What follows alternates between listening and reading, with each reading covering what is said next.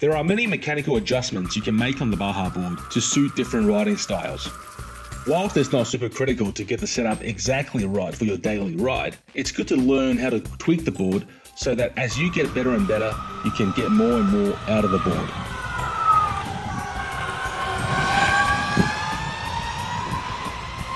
This video will look at tweaking the maneuverability of the BajaBoard.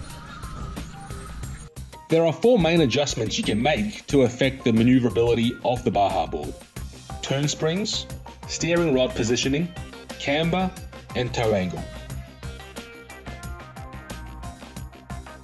When it comes to turn springs, the softer they are, the less resistance the rider will have in pivoting the deck, and hence the board will turn easier, and vice versa.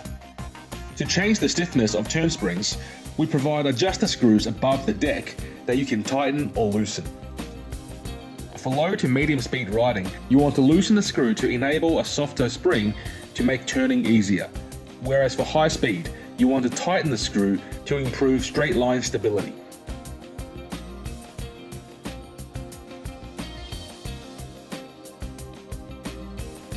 The steering rod is connected to the steering knuckle that is in turn connected to the wheel.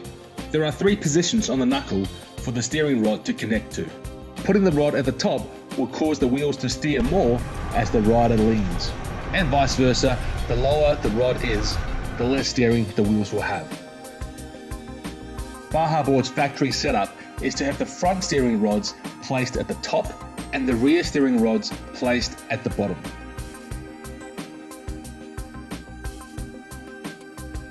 Camber is the angle of the center line of your wheel in relation to the ground.